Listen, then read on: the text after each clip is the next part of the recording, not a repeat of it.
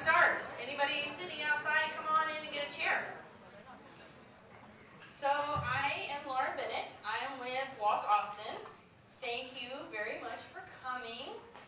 We're really excited about this event, as I am sure all of you are. Can y'all do me a favor? And I want to get a feel for who's in the room. So I'll give you a softball. How many people think Austin could be more walkable? Excellent, you're in the right room. All right, so how many of you are ready to roll up your sleeves and do the work necessary to make Austin more walkable? All right, hang on 1 second. Keep your hands up. Keep your hands up. Okay, now you've all been, you're now all on record as volunteering for Walk Austin. About last January, I believe, Councilmember Chris Riley's office came to Walk Austin and said, hey, you know what would be really cool? I said, oh, what? It would be great if we could bring Jeff Speck to Austin. And I thought, yeah, that would be awesome, but who the heck is going to do that? He's a rock star. How could we ever get him here? And I think I can quote Chris saying, I don't know, you should just figure it out. And so here we are. And so we started raising money. We got this great group of sponsors. Capital Metro jumped on board immediately. They really understand that they need to combine their services with walkable areas. The Imagine Austin speaker series, compact and connected. We're all trying to get there. You can't get that without being walkable. AARP, I mean, I don't even think I said anything. We just like worked it out telepathically. So they're very on board and back there. The Downtown Austin Alliance. Making Austin or keeping downtown a vital area, what's more vital than having pedestrians walking around having a good time. The health community jumped right up. They understand that moving your body, walking is essential. So St. David's Foundation and Central Health signed on. Congress for New Urbanism and Movability Austin, two great nonprofits here doing different things, jumped on board. And then the development community. Astera Properties, Constructive Ventures, Momark Development, Southwest Strategies Group, all giant players in the Austin Development Group, all wanted to be a part of this event. So we're really excited, and I'm going to introduce my friend, Councilmember Riley, to kick it off.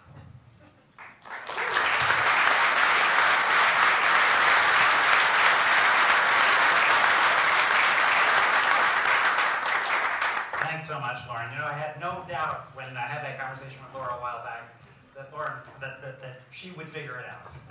Because Lauren is somebody who always figures it out, and we are going to miss Lauren so much. And I want to, for everybody who knows Lauren, everybody who's a fan of walkability in Austin and knows well Lauren's work on all this for some time now, and we're so grateful, and we are going to miss you so much as you venture off to other things.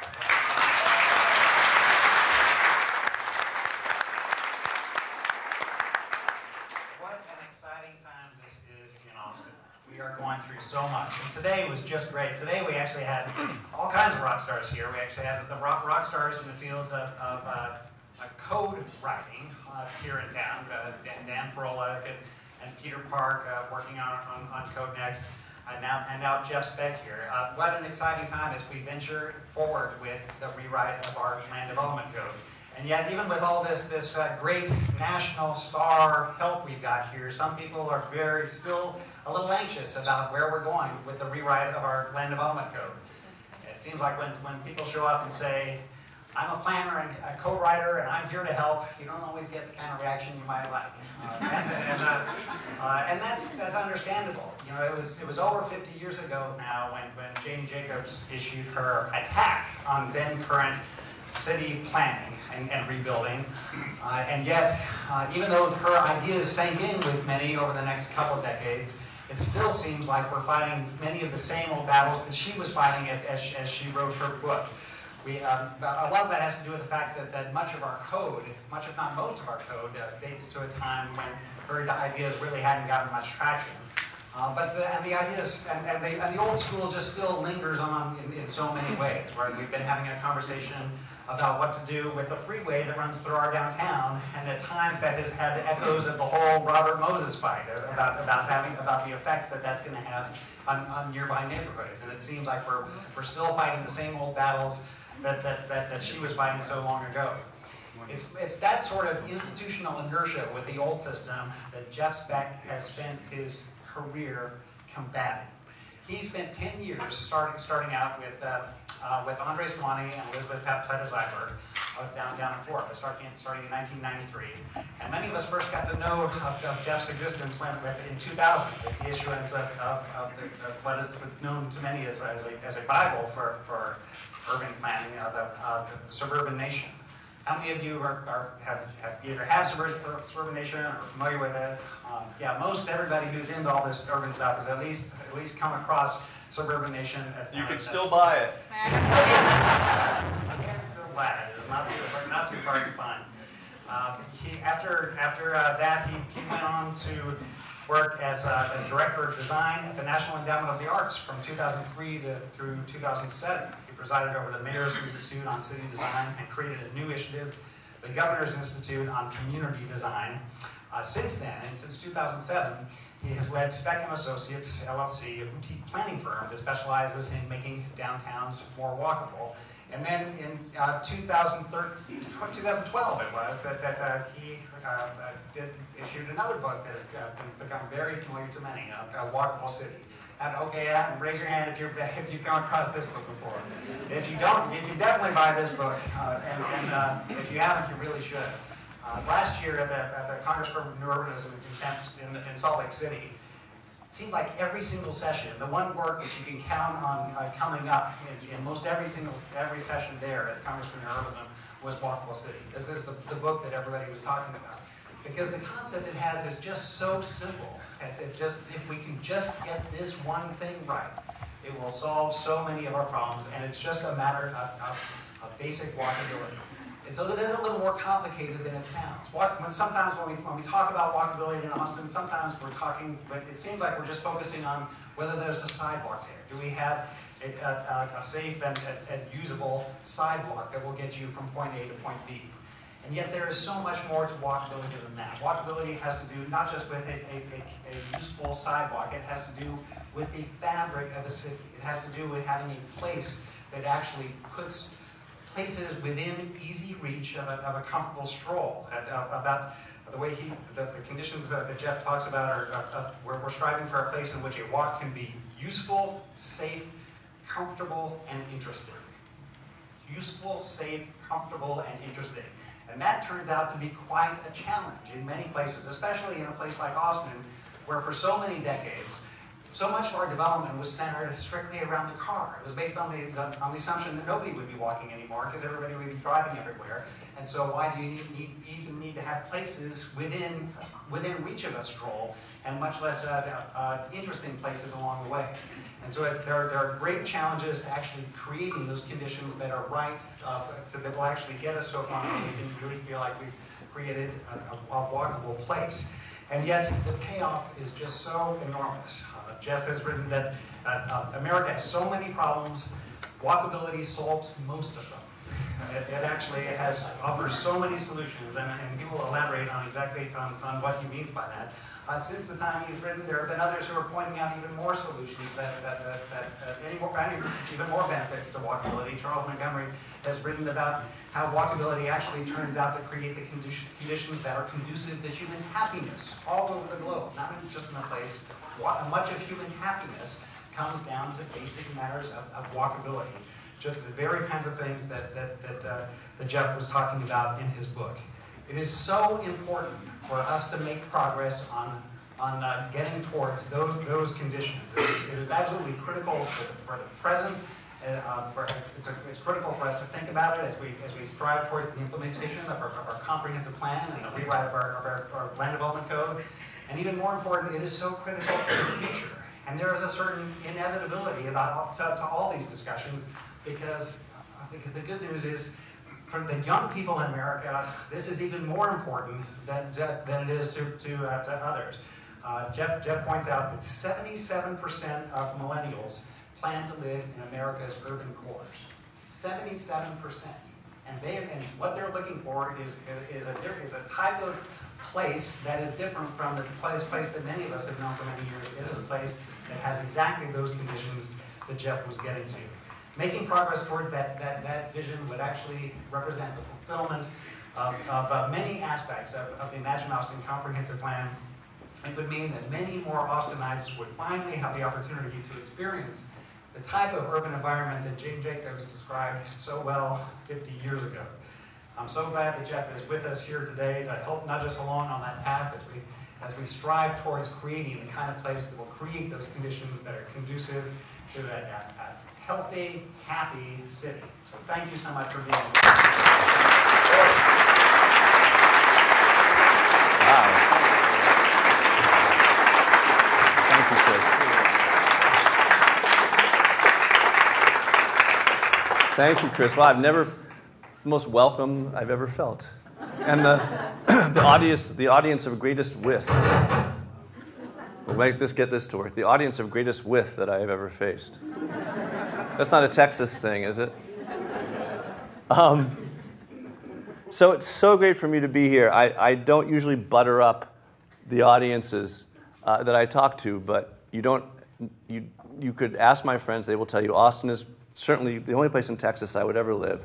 It's my favorite place in Texas. And we're going to get into why in a minute because it's relevant to the conversation. But I love the border towns. I've done some work in McAllen and in San Antonio and some other places, and everywhere along the border where you feel like Mexico is close, and that's a great place to be in Texas. And I love Austin, and I really don't want to go anywhere else in Texas. And they don't really want me either. In fact, I haven't been invited to Dallas. I haven't been invited to Houston. And it's really interesting as I've done this. I won't call this the book tour anymore because now I'm just back to doing lectures the way I've always been doing lectures. But most people who invite me are inviting me because they've read the book, or someone who's read the book told them to invite me. But so many of the cities I go to are cities that don't need me. Because, in fact, if you have the kind of city, typically, not always, and there are exceptions we'll talk about, but if you have the kind of city that can generate this kind of audience, in an urban church in a downtown on a weeknight and has that sort of culture that actually grows from place, then you're probably doing pretty well. And so the list of the places I've spoken, with a few exceptions, strangely, is a list of a lot of places that are further along on this curve. Not exclusively, though, so that's good. We're spreading the message everywhere. But the challenge I face tonight, I had to rewrite the whole first part of my talk, which is about what Chris talked about. Oh, and thank you, Walk Austin, and let me interrupt. This is Lauren's last event in her job, and I really can't screw it up, so I'm very nervous about that. But she does look like someone who's about to go to Italy tomorrow, and that's just wonderful. So thank you to Walk Austin. But I had to rewrite the whole first part of my talk because you don't fit my mold at all. Because you have achieved, see, everywhere I go wants to attract millennials. And the way I start is by saying, yes, you want millennials, you want to attract these engines of entrepreneurship, you want to attract young people who make almost every invention you can think of was invented by someone under 30, and you want these people in your community. And people tell me, the older people in the community just say, how can we get our kids to stay, and how can we get our grandkids to stay? And this is the conversation that I usually launch off with. But you've already got that, and you're attracting these young people. And then I'm in places all over America, and people talk about the cities they want to be like. And it's all the places that fit my mold, like San Francisco and Portland and Washington, D.C., and what New York City's been doing lately with its streets, and Boulder. And they say Austin. But Austin is not walkable. Okay? And this is where I might make some enemies. But by my criteria, now let me just make this clear. I've been coming here about 5 times for the past 10 years, and what you've accomplished over that time is spectacular. And it's clear that the work that you're doing now is getting you there much faster than what the typical American city is doing. Number one. Number two, you have great bones. You have this grid system that you've done. Someone was in our windshield tour today. Someone was saying, "Oh, and we've mega blocked some of our blocks." And in fact, compared to most other cities in America, you've done very little. Your grid is largely intact, and so you have a framework that means that you can become walkable very quickly. But in terms of all the cities that I use to sell walkability to other cities, I'd always twitch a little bit when Austin comes up, because the typical street in Austin, frankly, looks like the typical street in the cities I'm trying to fix. Okay? So that's the challenge, is why am I right? If people are coming to Austin anyway, and if millennials are so attracted to Austin anyway, and it doesn't have many of the qualities that I use to sell walkability to cities, then why is what I'm selling worth anything? And I'm thinking, I always ad-lib my introductions because it's more interesting, but I can screw up very easily. I'm thinking that, it's the other things. Now, let me just interrupt to say that certain aspects of walkability are, what isn't working so well in Austin is just the streets, what's between the curbs, okay?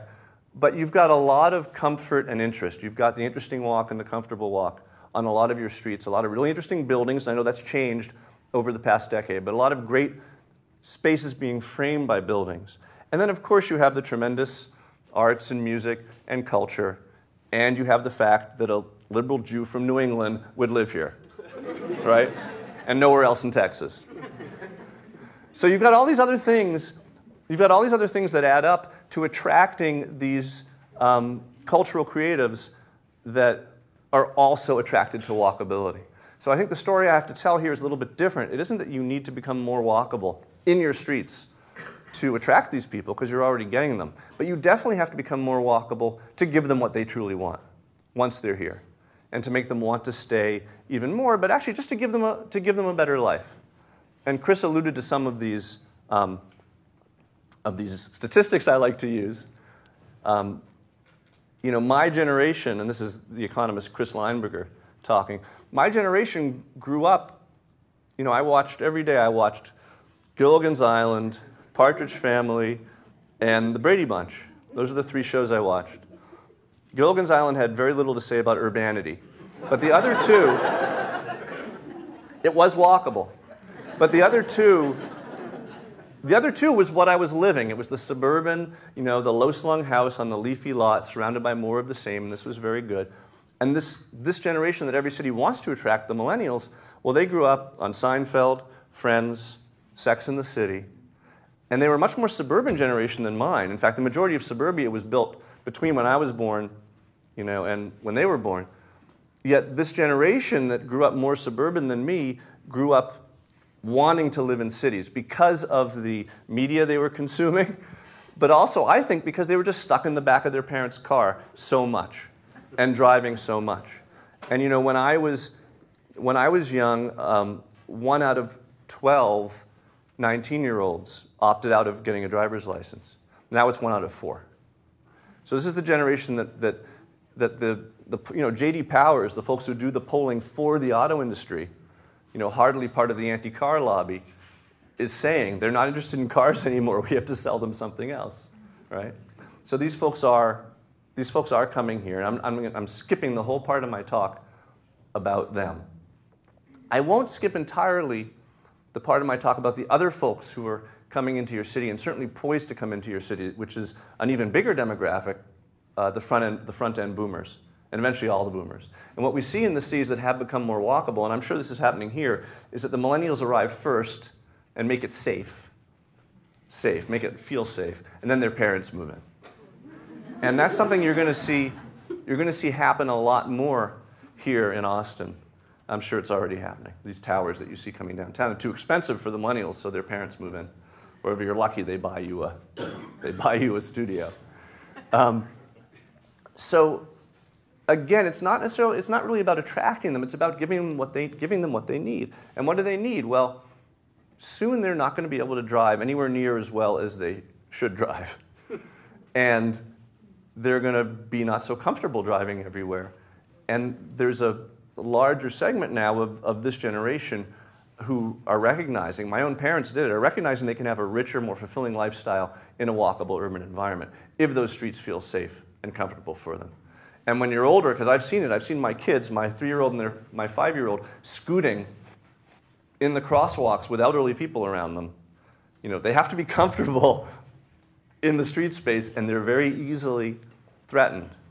But if you have an accommodating street space of the kind that you don't really have yet in many of your streets, then they will have their needs met.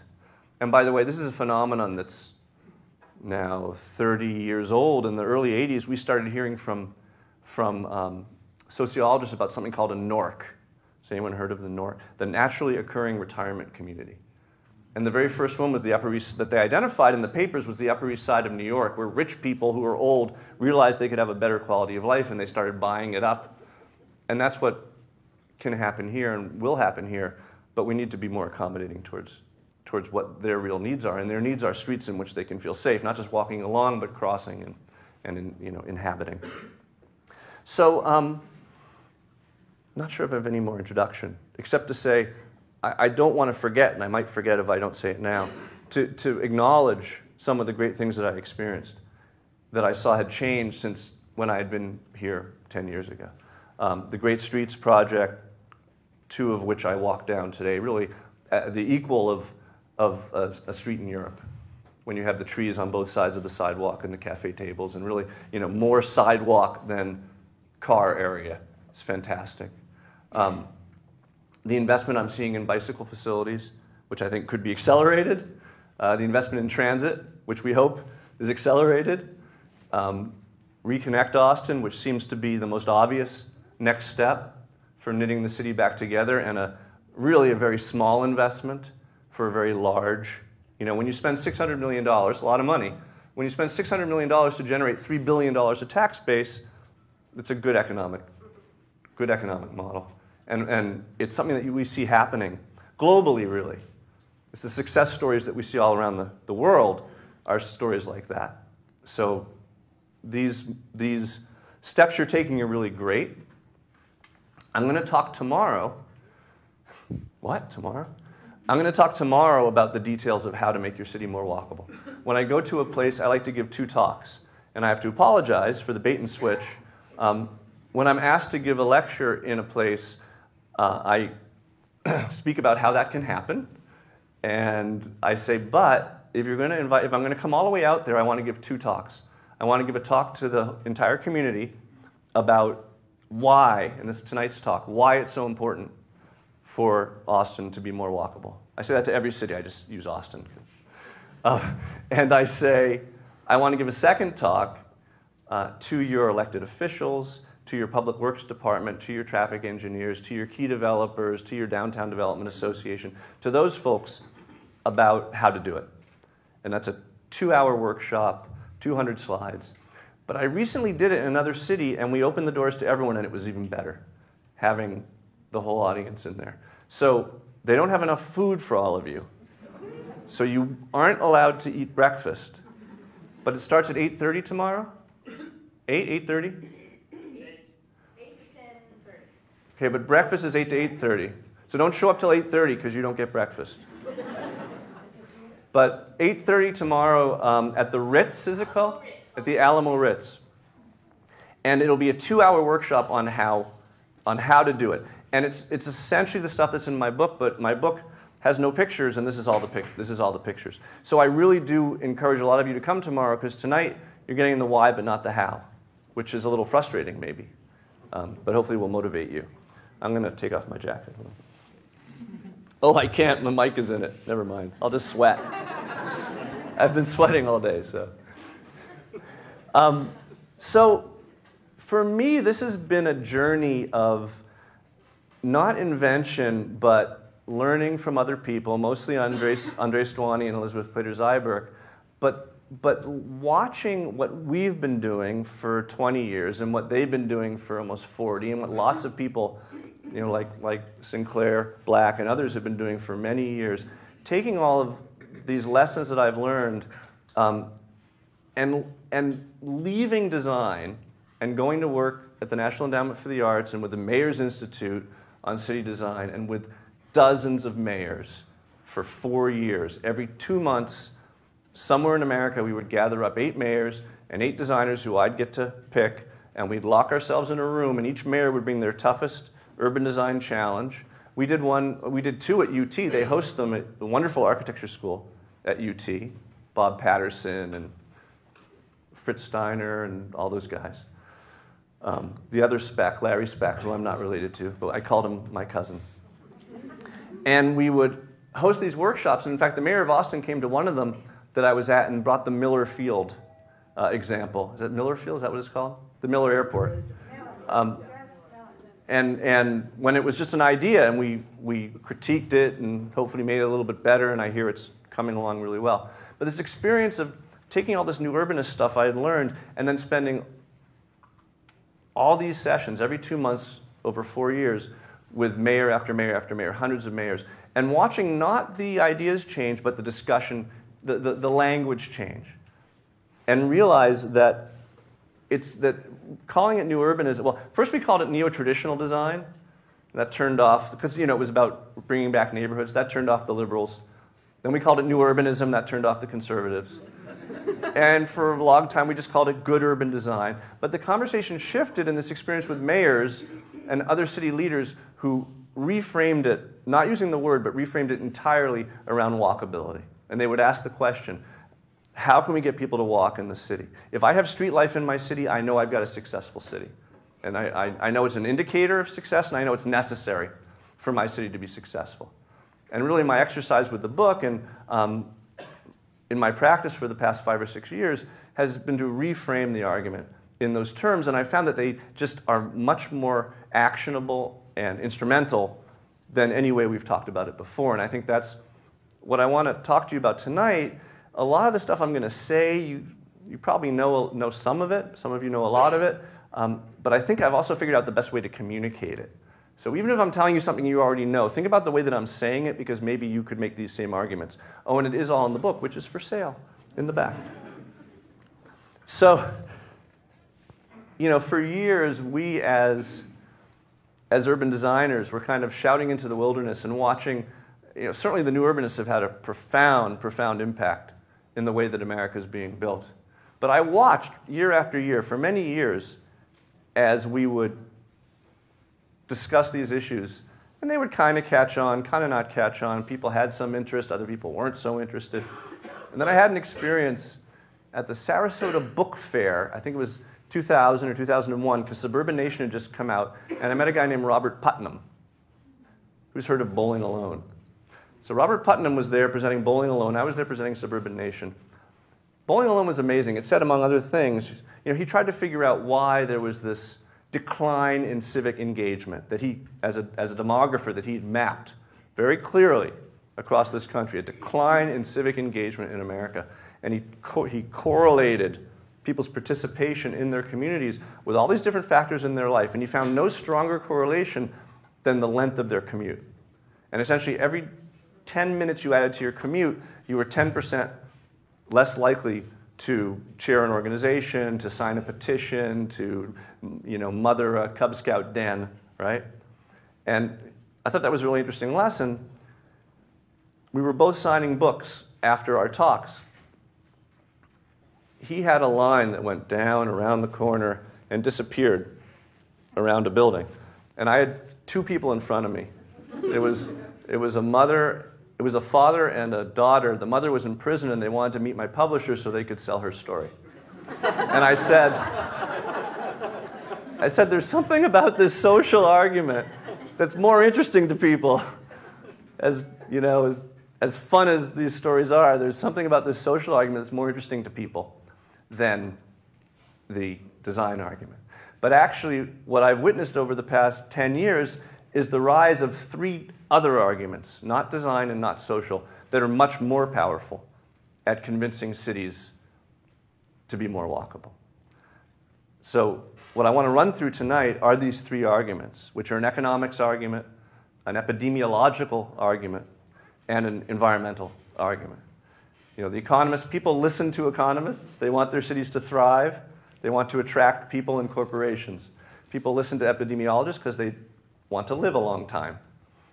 and people listen to environmentalists now all the more because of the climate change and extreme weather crisis that we face. I've been told in red states to say extreme weather and not climate change, but I'm in Austin, so I'll just say global warming, okay? The ice caps are melting. It's true. So not everyone listens to all three of these groups, but there are groups that people listen to more than they listen to even Robert Putnam, and certainly more than they listen to folks like me. So the start of Walkable City is actually these three arguments. The first chapter is the economics argument, the second chapter is the health argument, the third chapter is the environmental argument. Then the whole rest of the book is how you do it, and that's my talk tomorrow. So I'm going to skip the whole we're trying to attract millennials, blah, blah, blah, blah, blah discussion. You've heard it. There's a whole another discussion in that about how you all know about Walk Score? You know, every neighborhood in America is rated in terms of its walkability. There's now, thanks to Walk Score, we can now correlate the value of properties against walkability. It's very clear that people place a huge premium on more walkable cities. So if you want your city to be more, now affordability is a whole other discussion, but if you want your city to be more valuable, then certainly walkability is an important part of that.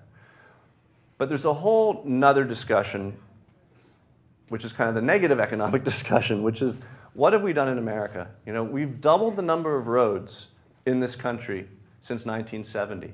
And in so doing, we've doubled the distance that the typical American drives every day. And we've doubled the amount that the typical American spends on transportation.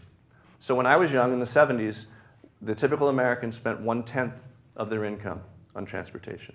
You know, since then, we've been investing in roadways, and the typical American now spends 1/5 of their income on transportation. Working Americans, who are described as earning between $20,000 and $50,000, now spend a little bit more on transportation even than they do on housing. And poor Americans are spending 40% of their income on transportation. We've burdened our society with this need to drive. And it's the poorest, well, particularly the working Americans, who fall into this trap that I'm sure you're quite aware of and maybe have heard of, that's called drive till you qualify, where you have to go further and further and further from the city center to meet the bank's lending requirements, to find a house that's cheap enough to meet the bank's lending requirements. And then, of course, you go underwater in the mortgage, and then you're trapped because you haven't done the math. Some do, some don't, but many of them haven't done the math and realized that much of the savings that they get from the house mortgage being cheaper, they're actually doubling down in transportation costs. And these are the communities, these exurban communities, you're probably aware of some, that were hit the hardest, that were actually devastated and half emptied by the housing crash in 2008. Because their mortgages all went underwater, the price of gasoline went up markedly at the same time, if you remember. And all of a sudden, they couldn't afford the lifestyle that they had bought into. So a tremendous burden on our society. And if you even go back to the 70s, great writings by the multinational intellectual Ivan Illich. Have you heard of Ivan Illich? He calculated out, even back in the 70s, if you take all the time that the typical American spends to earn his car, and then stuck in traffic driving his car, that he drives the same speed as a person, that he moves the same speed as a person walking in a pre-industrial society. So in fact, we spend then 10%, now 20% of our wealth on moving no faster than we ever moved before. And we're doing it at the cost of all these other things that we could be spending money on. Because 84% of the money you spend on driving leaves the local economy instead of staying in the local economy. So we've really burdened our country, and when it comes to being competitive into the future as oil reaches $200 a barrel, and we begin perhaps due to weather events to have to curtail our moving around, we've burdened ourselves and put ourselves at a disadvantage to other nations in terms of the great wealth that's been invested. In fact, I like to say that thanks to the money we're spending on fuel, they're building glorious transit systems in Dubai and Abu Dhabi that our cars have essentially bought their trains. But that's the sad story. But there's a positive corollary, which is, what does it mean in America? And it's been done in America. What does it mean in America if you decide to take a different path? And you may be tired of hearing about Portland. Austin and Portland are almost always in the same sentence, wherever you go. But Portland is the best example we have in the US of a city that made a series of decisions, actually back in the 70s, decisions that most advanced cities are making now. But they made a bunch of decisions back in the 70s to become less auto-dependent. So while the typical American city then was building highways, they said, we're going to stop building highways and we're going to build transit and bikeways. In fact, they rebuilt One Cloverleaf. They invested $65 million in bikeways, which sounds like a lot of money, but it was over 30 years, so about $2 million a year, and half the price of that One Cloverleaf that they rebuilt, actually for $140 million. But they invested in bikes and transit. If you've been to Portland, you know great streetcar, great light rail, and great buses, while everyone else was investing in highways. While every other American city was growing this undifferentiated spare tire of suburban sprawl, they instituted their now famous urban growth boundary, right? Series of decisions around driving less. Well, what's happened was, since making those decisions, their lifestyle has actually changed. They went from biking the same as the rest of America, really not so much different from the rest of America, only slightly more, to biking 15 times as much as the rest of America.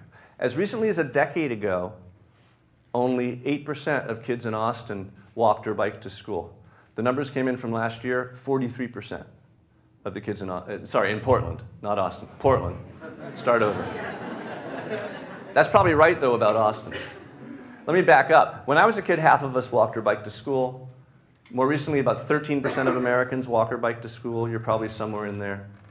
So Portland went in a decade from 8% to 43% because of this decision. But interestingly, we've hit peak VMT. We've hit, as a nation now, in almost every city and almost every region, we're starting to drive less. In many cities that hit in 2008. Some places I'm working, it hit last year. And by the way, anyone telling you that you need to widen the highway or leave room around a highway to widen it later doesn't understand that we've hit peak VMT, right? In Portland, they hit peak VMT in 1996, and they started going downhill from there, so that they now drive 20% less than they did before, and 20% less than the rest of the country. So what does that mean? An economist named Joe Courtwright, he did the math, and he found out that 20% less, which is 4 miles a day, or 11 miles a day, the typical commute went from 54 minutes round trip to 43 minutes round trip, that those 11 minutes and the 4 miles add up to fully 3.5% of all GDP, all income earned in the area. So what are they spending that money on? Knowing, again, that 84% of what you spend on cars leaves the local economy. Well, Portland, you probably know, is reputed to have the most coffee shops per capita, the most independent bookstores per capita. And let's hear it for your independent bookstore, which I guess is second only to Powell's in the country, is the largest. That's great. Buy a book from them tonight. What's it called? Book People. What? Book People. Book People. They are reputed to have the most roof racks per capita. They're reputed to have the most strip clubs per capita. These are all slight exaggerations of a truth, which is that they are spending more on almost every kind of recreation than the rest of America. Oregonians spend more on alcohol than most Americans, which could be a good thing or a bad thing, but it makes you glad they're driving less. And that's the kind of lifestyle changes that you can see when you make those decisions to change the way your city is growing. And there are much bolder examples in Vancouver, in Toronto, in Sydney, Melbourne, and of course in European cities, which actually never even thought about sprawling. And I'll be talking more about them as we go. So tremendous economic impacts. And then there's just the fact that, and this is very hard to maybe articulate, but very hard to prove. But this concept that just the sheer propinquity of walkable cities, the fact that being among each other and close together makes us more productive. The evidence is coming in. David Brooks reported on a study where a bunch of folks were brought together. One group, well, they did it with lots of groups, but one bunch of groups were brought together over the internet and asked to perform this very difficult cooperation challenge. And groups were also brought together face-to-face and asked to do the same test. And of course, the face-to-face groups thrived and succeeded, and the internet groups splintered and fell apart. So there's a real value to bringing things together. And then there's just the sheer efficiency. In Europe, I've done it. In Amsterdam, you can have 5 meetings in a day. In Atlanta, you can have 2 meetings in a day because they're on the opposite side of Atlanta, and you're stuck in traffic getting between them. And so that's a factor as well. But now there are these theoretical physicists, West and Betancourt, who have done the math, and they actually are proclaiming, it was in the New York Times Magazine, that these cities that have chosen to grow along the more dispersed model, like Phoenix, like Riverside, California, which has a ton of people in it, by the way. I know you haven't really heard of Riverside, but it's bigger than most cities. That these cities are actually performing, that the cities that have invested in spreading out and providing everyone the suburban lifestyle are the ones that are reporting the lowest production of patents, the lowest amount of inventiveness. And actually the EPA reported the more you drive in a given state, the worse that state performs economically. And you think it might be the opposite because driving is something we can do when we have money. But in fact, the more you drive in your state, the worse your state is doing economically. So there's many more arguments I could make. But the fundamental one is that you want to be investing your money locally, not in the tar sands and not in Saudi Arabia. And you also want to be even more of what you already are, which is a cool place to be. And the places where people want to be, because of this demographic perfect storm of pre-kid millennials and post-kid boomers who don't care about yards, schools, or big houses, but care about access to transit and a walkable lifestyle, that they want to be in that kind of city.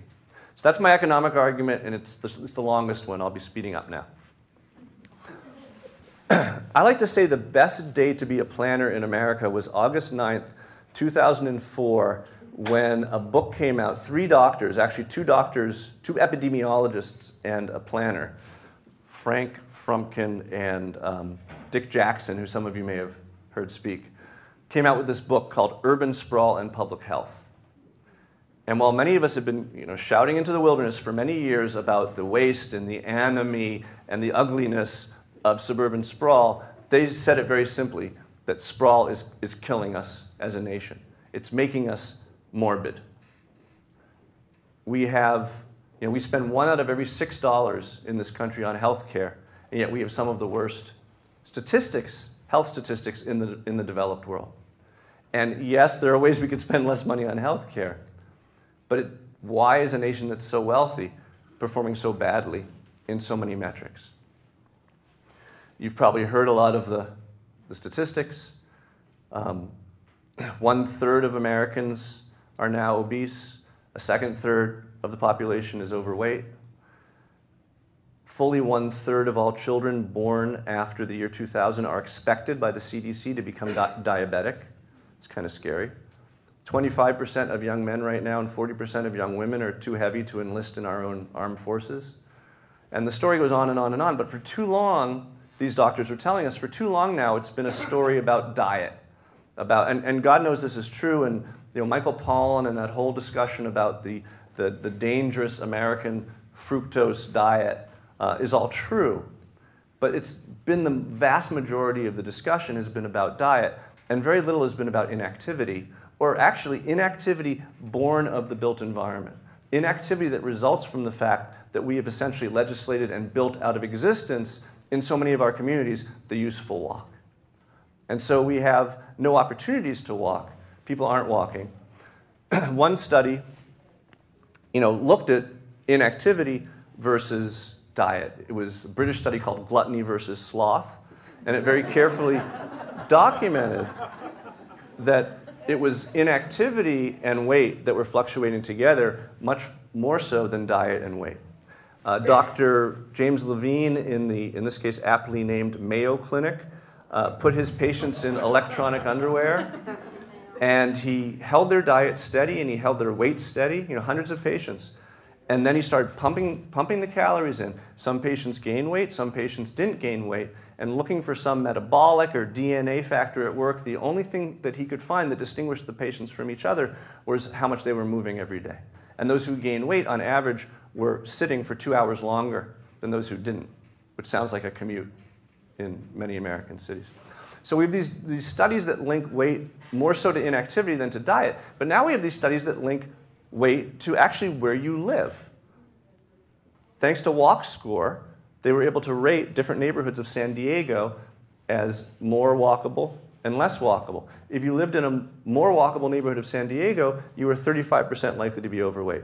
If you lived in a less walkable neighborhood, you were 60% likely to be overweight. And now the doctors have a term for these places, obesogenic. These are called obesogenic neighborhoods. Study over 6 years, 100,000 people in the Boston area. You can just draw the rings around the city like a dartboard.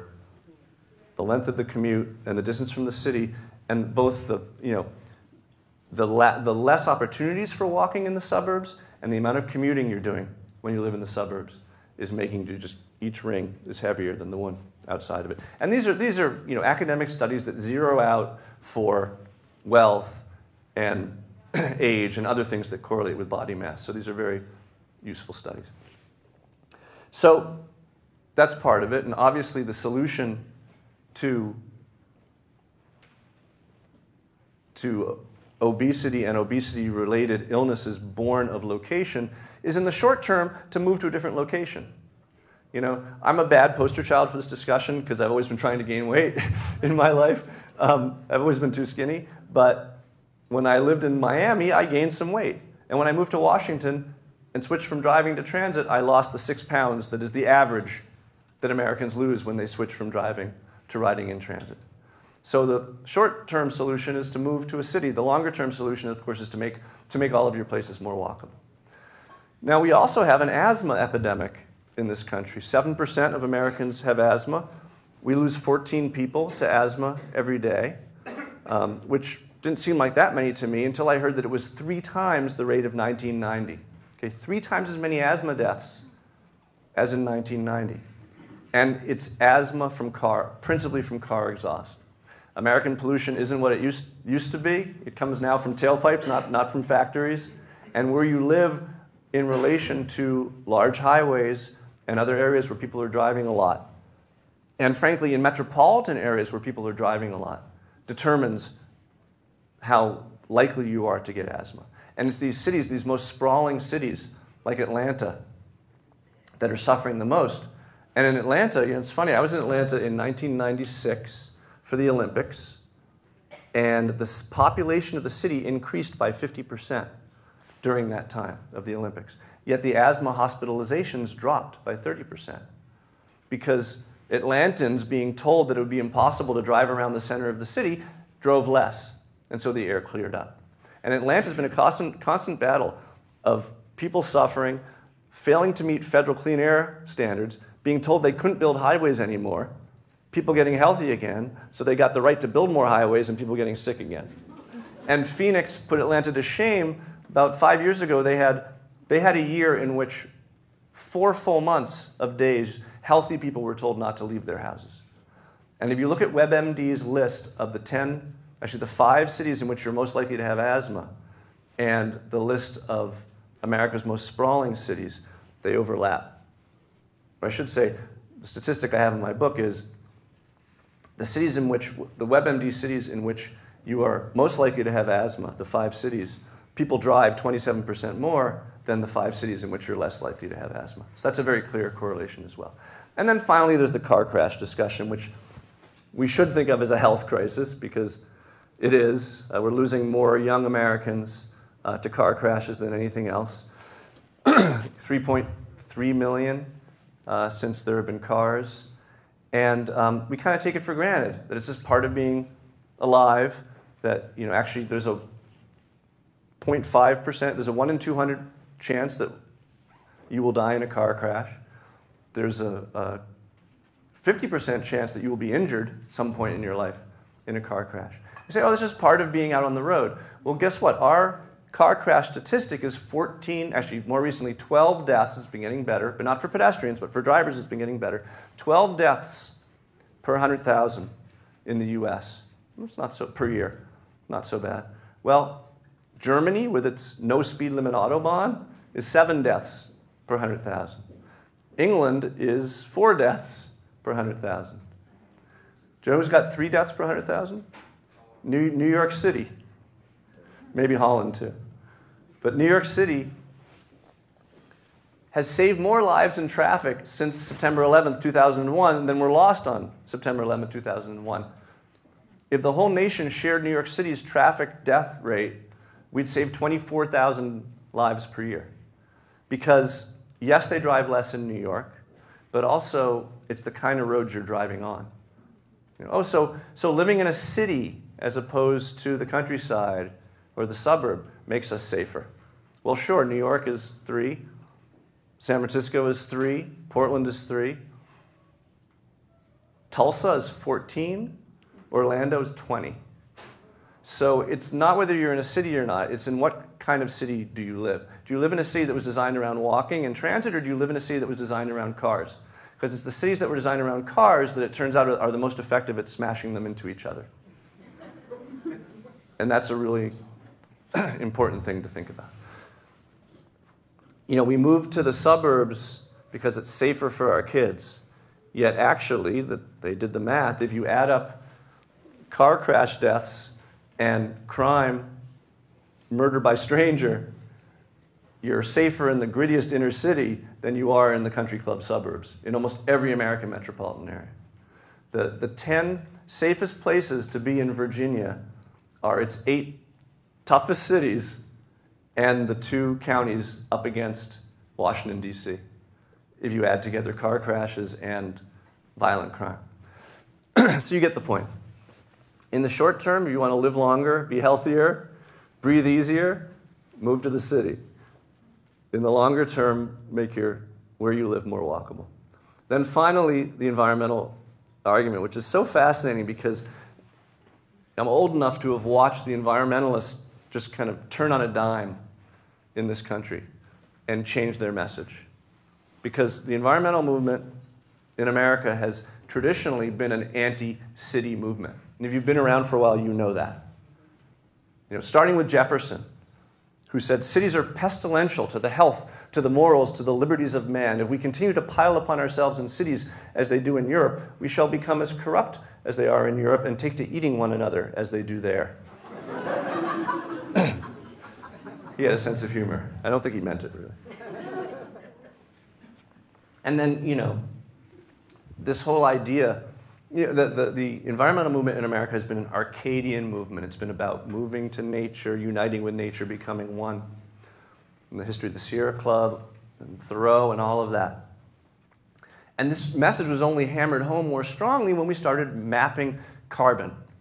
And a typical carbon mapping project, like the Vulcan project in Birmingham, where they map carbon per square foot, per square mile, actually, across the country. And you look at these carbon maps of the country, and they're like the night sky photographs of the country. Red hot in the cities, kind of mellow orange in the suburbs, dead black in the countryside. Because, of course, where there's more people, there's more carbon. But a few years ago, really about 8 years ago, Scott Bernstein, an economist in Chicago, said, is this really the right way to map carbon? And there are only so many of us in the country at any given time, and we can live in places, perhaps, that causes us to have a smaller or a larger carbon footprint. Let's map it per household. And when he mapped carbon per household, and he did it across hundreds of American cities, from Abilene to Yuma, when you map carbon per household, the maps entirely flipped. Black in the center cities, warm in the suburbs, and red hot in these ex-urban drive-to-you-qualify communities. And now the environmental establishment has understood this and is starting to point at what's called location efficiency. And the idea that where you live actually has the biggest impact on how you live. The EPA came out with a brochure, I guess it was around 2004, called Boiling It Down to BTUs, Location Efficiency and Building Type.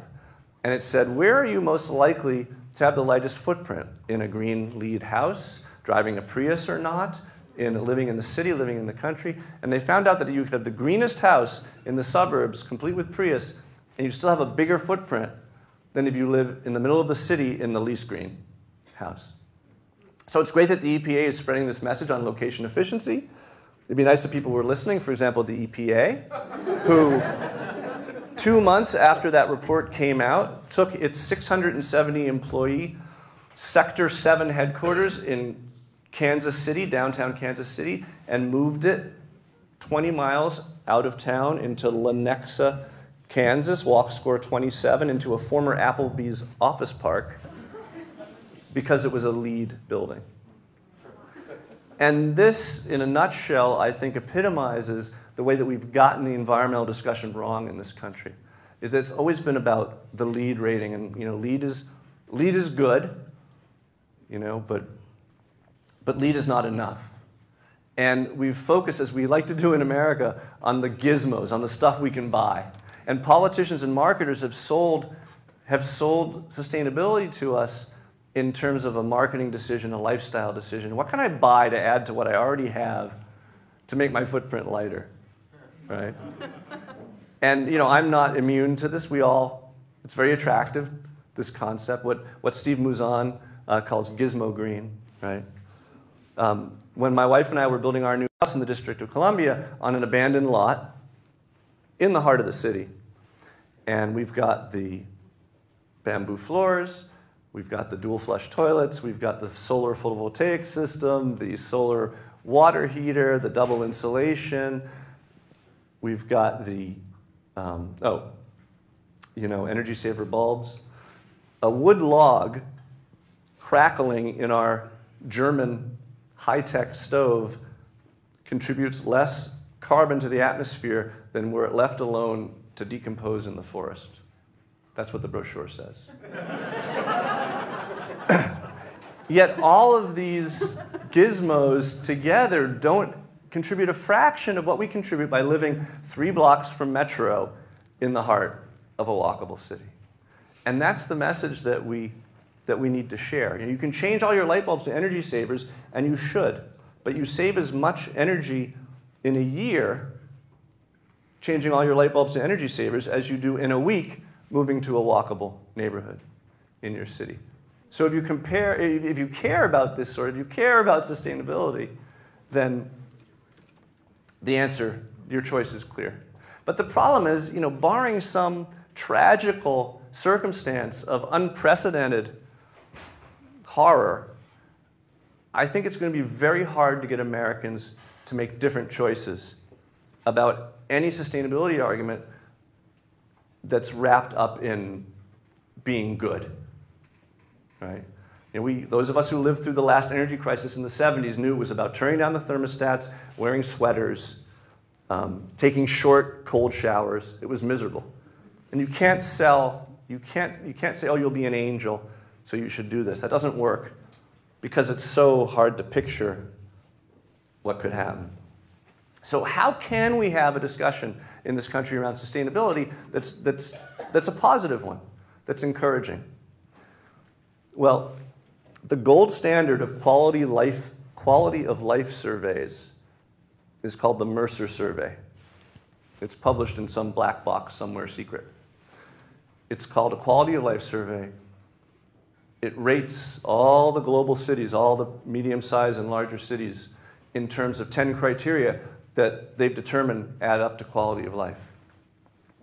Housing, access to nature, health care, schools, stable government, weather, transportation, all of these things. This survey, it's interesting. It tends to always be won by a bunch of places where they speak German. Zurich, Dusseldorf, Vienna. The top-ranking American city, Most recently, I think, was Honolulu, ranked number 28, followed shortly thereafter by the usual suspects, Boston and San Francisco and Washington, D.C., and Portland, Seattle, the cities you're always hearing about.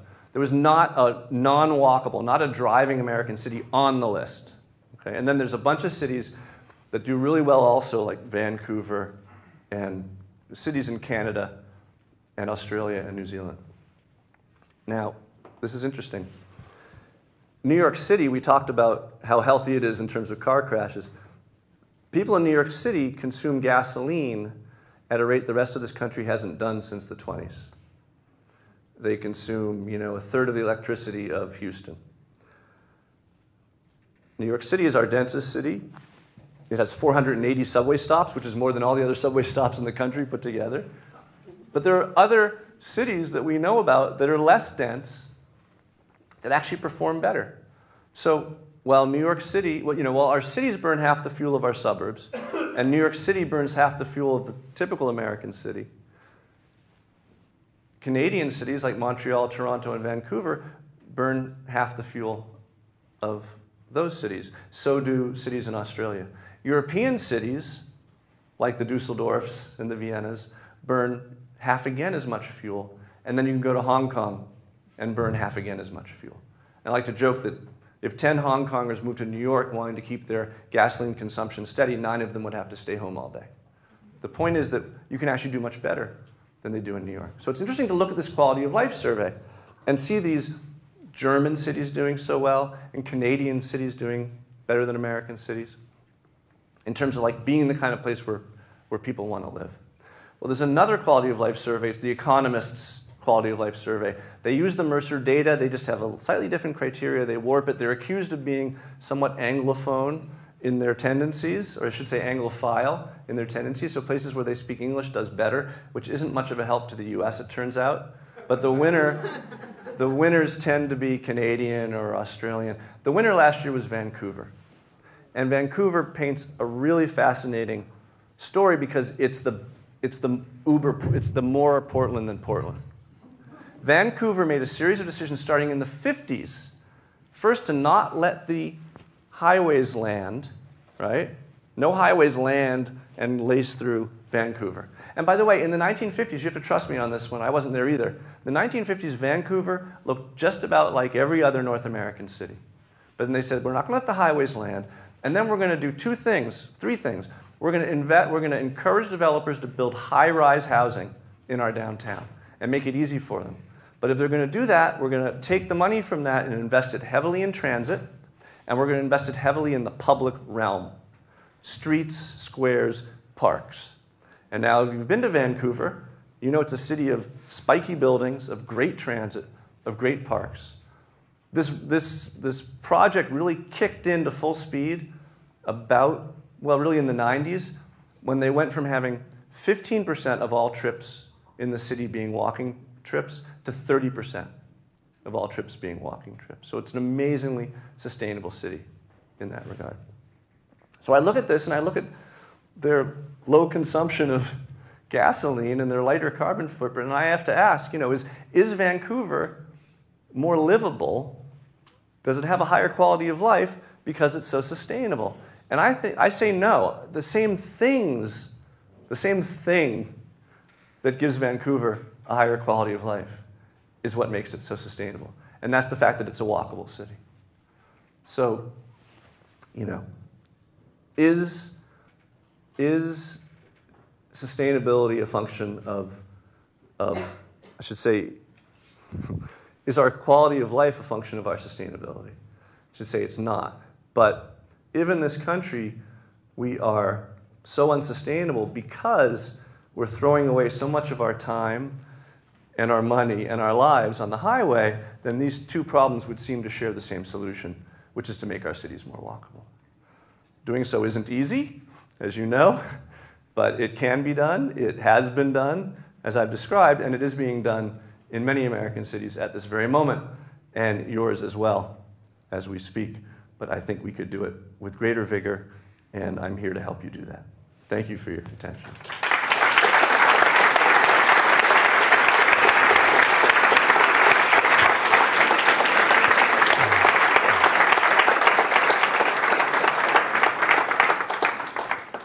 I think I talked longer than I was supposed to, but I welcome questions.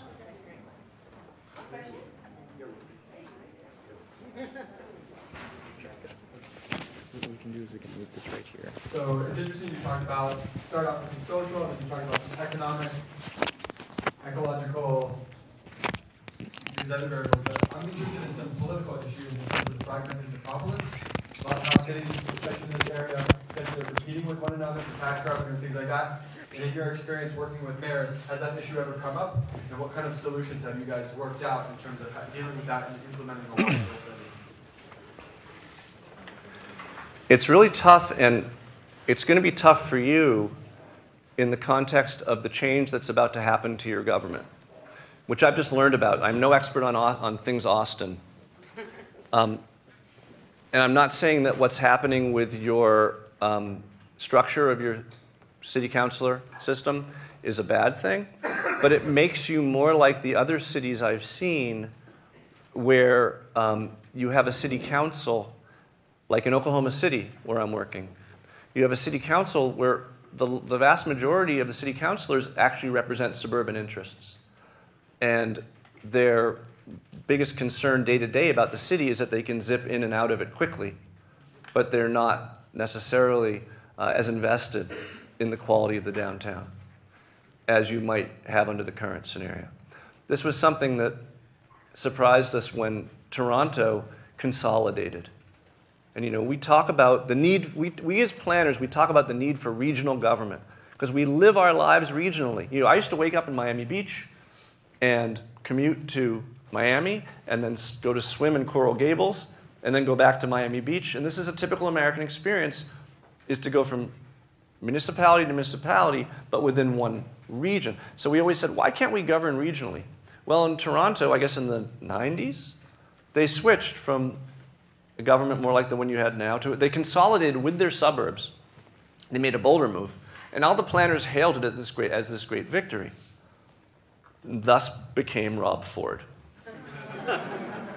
And actually, that's not the punchline I usually use, but what we've seen in the past 20 years is that the city interests have been continually outvoted by the suburban interests, and it's very hard to make those tough decisions that benefit the downtown. And those of us who study these things know will ultimately benefit the region much more than if the downtown is starved. So Mayor Mick Cornett in Oklahoma City, where we've done a ton of investment in walkability, and I'll be showing it tomorrow, he just says to his fellow city councilors, look, do you want to be a suburb of nothing? Right? And he makes the point that, and this is actually an Andres Dwani point, that the downtown of the city, no matter where you live in the city, the downtown of the city is the one part of the city that belongs to everybody. You've got the place where you live, but you've got the downtown too. It's really yours, and you know it's yours. Your pride in your city, how you sell your city, is based on the quality of that downtown. So that's a conversation to have as these changes are occurring. To understand, I'm not going to talk about how you can compete against the Houstons and the Dallases, and frankly, I think you're doing just fine. But looking at your region, the suburban interests have to be reminded that the ship rises and falls together. Yes, sir.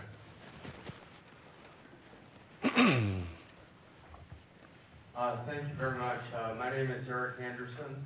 How does Austin deal with this challenge when we take a moment to acknowledge that our population density is 1/6 that of San Francisco, less than 1/2 of Portland, cities we apparently, or I certainly aspire that our city might become. And if you look at, that's just city limits. If you look at the region, it's probably way worse. Only Fort Worth is more sprawled than Austin. Houston, Dallas, San Antonio are all more dense than Austin. How do we deal with this in light of what you just mentioned, that we're going to a 10-1 system that many of us have great hopes for as a game changer, and yet there's this dark side? What matters when you're talking about density, and a lot of people get this wrong, the question was essentially how can Austin, which is less dense than many other cities, after all I've said about the benefits of propinquity, how can it compete against other cities that are denser? people often make that calculation ignoring the degree to which a city has grown or annexed its suburbs. So actually there are a lot of cities, the cities that we know as the most dense, the Philadelphias and the Bostons and the San Franciscos, are precisely those cities that haven't annexed their suburbs. But if you look at them regionally, they're not all that different from you. So the question shouldn't be, what's our density as a city? Because where you draw your city limits typically is the biggest thing determining that outcome. The question should be, what are our local densities? And do those local densities support walking, support neighborliness, support transit? Very interestingly, there's a famous chart that planners use that it maps density like this, and it maps fuel use like this. And as you might imagine, it's a downward angle. The denser your city is, the less gasoline it uses. But in fact, it's a super swoopy curve. It drops off precipitously as you start to get dense, and then it starts dropping off less and less and less. And actually, the savings in fuel from going from 2 units per acre to 20 units per acre is as much savings as going from 20 to 200 units per acre. Because we urbanists know, 20 units per acre is your normal kind of urban density of apartments, of row houses, of even some single-family homes. If you have a traditional neighborhood of apartments, row houses, and single-family homes, you're probably around a 10 to 20 units per acre. So it's that shift from the driving, half-acre lots and 1-acre lots and 2-acre lots to that moderate density of 10 to 20 units per acre that has the biggest impact on your fuel use, and I would say on all those other factors that correlate with density. So we want to look to bringing densities up to neighborhood scales, to focusing on those places where it was designed in a way that neighborhood activity and walking and not being dependent on the automobile is possible, and don't worry so much about the density as a region.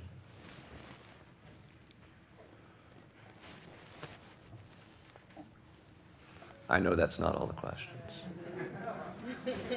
They seem to be focused on this side of the room.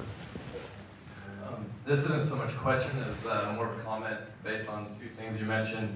One being, you mentioned Vancouver encouraged the building of high-rises, and it seems like our city council and the way our city code is, it actually discourages high-rises, and it makes it difficult for developers to build high-rises.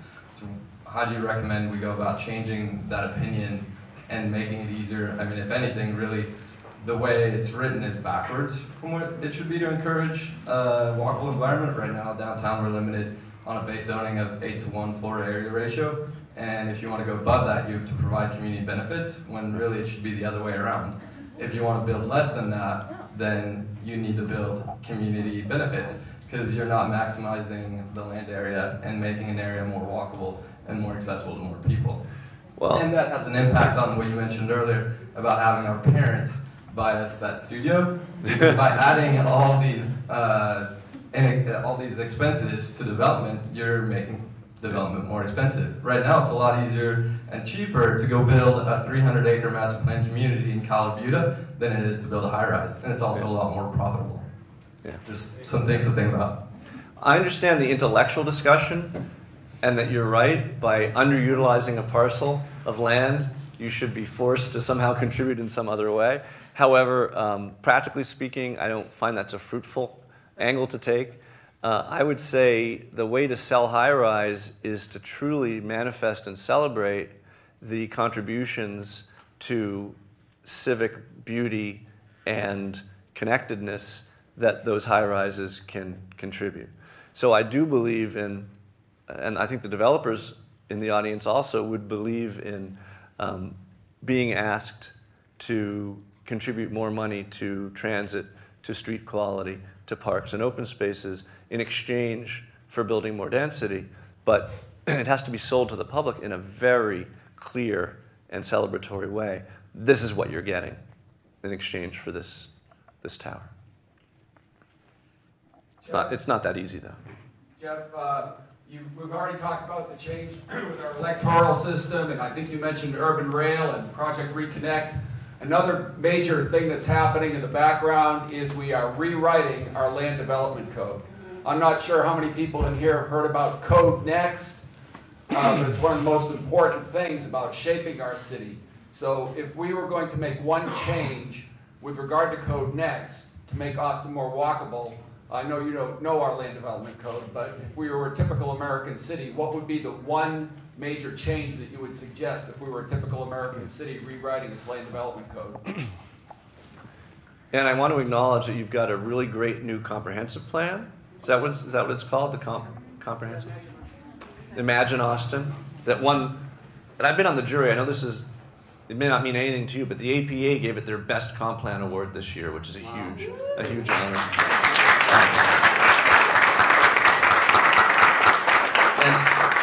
And then you have, as someone who used to do this for a living, I can say, you can take it from me when I say the team that's rewriting your code is the best, or I'd say one of the very, very best firms in the nation that do this sort of work. So you're in very good hands there. And if you're not aware, what they're doing is essentially turning your statistical and legalese-based code into what's called a form-based code that deals much more directly with how buildings shape the public realm. Because at a certain point, the planners figured out that the FAR can be irrelevant, and so many other things which our zoning codes control can be irrelevant if the building doesn't just step up to the sidewalk, hug the street, put the parking in the back, and do all those other things that make for convivial public spaces. So I would suspect that this code is going to do this anyway. But I asked as we walked up, is it called Lamar? Yeah, so I saw the good, the bad, and the ugly today. The ugly was Lamar, although there's some really neat buildings landing on it that are doing the right thing. And I asked, these new buildings that are landing on Lamar, are they required by the code to hide the parking in the back? And actually, the answer I got was uncertain, but I suspect very strongly the new code will put the parking in the back. But the biggest challenge, that's the easy answer. But the biggest question, which is harder to answer, is what every city now is fighting with that's a walkable city is parking minimums versus maximums. And you can't make a city get rid of parking if the alternatives aren't good. So it has to be a two-part deal. And you've got to enhance your transit, enhance your key bus, BRT corridors. I mean, you're doing it. You need to do more of it. You need to create a circumstance where the choice to not have a car is a good choice. Then, as you do that, you need to eliminate parking minimums and potentially introduce parking maximums, which is something that other American cities are doing and have done. But it's really got to be a two-part deal. And I should say, don't in any neighborhood even start to talk about this without first getting all the neighbors together and saying, we're going to make a parking preservation plan for you. You who currently live in this neighborhood and who park on this street, you will not lose this spot on this street, because we're going to institute a parking permit system that's available only to prior residents, and there's a dozen different ways to do it, and they work. We're doing it in Washington, D.C. Our on-street parking, we have a car now, and our on-street parking is preserved as thousands of units land around us because of this resident-only, prior resident-only, what do you call it? A PROPP, prior resident-only parking permit. But I've got one other interesting point to make on this topic, if I may, which is that in walkable cities, in cities with good transit, and they don't have to be super dense, in Somerville, Massachusetts, actually Somerville is super dense, but it's 3 stories tall.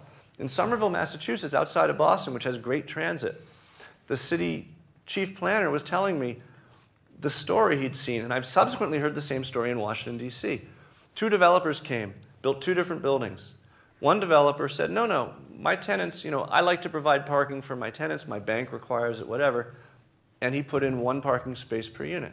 Another developer came and said, I don't think I need it, and put in no parking spaces per unit. Of course, the neighbors were so upset about the no parking spaces per unit. Oh, these folks are going to be parking on our street. Well, guess what happened? Everyone who moved into the building with the parking spaces were people who owned cars. They brought their cars, and then they parked them on the street. everyone who moved into the building with no parking spaces, were the people who self-selected to live in those buildings, didn't own cars, weren't going to own cars, don't contribute to parking on the street or traffic in the street, because they arrive without cars. So as sectors of your city, and some of them are there now, not the whole cities for sure, but as sectors of your city become more walkable, you need to understand that actually the parking requirement can make it harder for current residents to maintain the status quo on their streets. My name is Wendy. This is my question, and that is, would you talk a little bit to your feelings about preservation of older, I'll call them urban, suburban neighborhoods, you know, neighborhoods like Hyde Park, Clarksville, you know, there's a number of different neighborhoods all over town, and if there's any influence on trying to preserve those and walkability of different areas. You know, I don't talk much about preservation because I kind of feel like most people get it. Like, most people understand the value of that, yet every day we're seeing wonderful houses and other buildings torn down. So it's not an expertise of mine, but I will share with you the best thing I ever heard, which is the economist Donovan Ripkema. Has he ever spoken here? Don Ripkema. And he's an economist. He happens to focus on preservation, but he's an economist first. And what he says is that in competitive economies, it's the differentiated product that commands a price premium. Right? In competitive economies, it's the differentiated product that commands a price premium. Well, think about America and what we've... Can you hear me? Yeah. Think about America... I'll trade with you. Think about America and what we've built for the past 60 years. Every part of America looks exactly like every other part of America. There's almost no reason to travel anymore. You know, certainly one suburban ring around one city is exactly the same as the next. But what makes the cities different, frankly, is this pre-war, really pre-1950s, I would say mostly, with some exceptions that are later, pre-1950s stock of buildings and houses. And so what sells you as a city to people who are into tourism or people who just want to live in a cool place are those older buildings that make you different. So every old building you tear down is eliminating some of your economic advantage over other places. And that was the most convincing argument that I've heard from an economist about that. One more? One more. Yes, over here. You just shout. Well, I grew up in Toronto, so I totally get what you're talking about with that. And I was living in Melbourne before I came to Austin.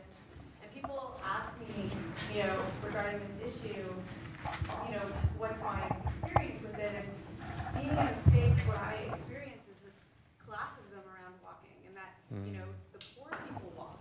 And we're too good for walking, so we have cars. And even here, friends of mine will insist on picking me up because they don't want me to walk. Like, heaven forbid if I have to walk.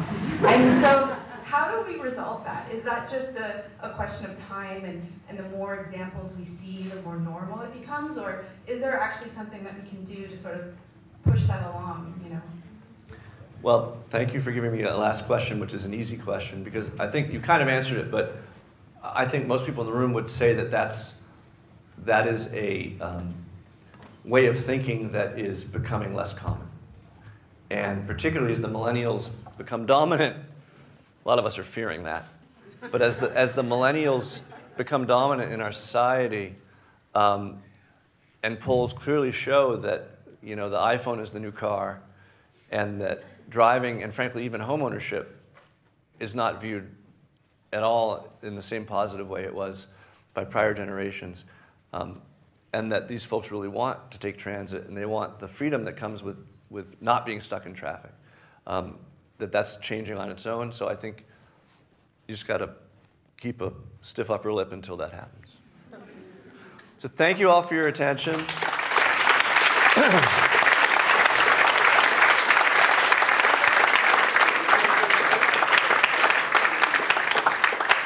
I'm gonna sprint to the book table where I will be signing books. Which is right over here.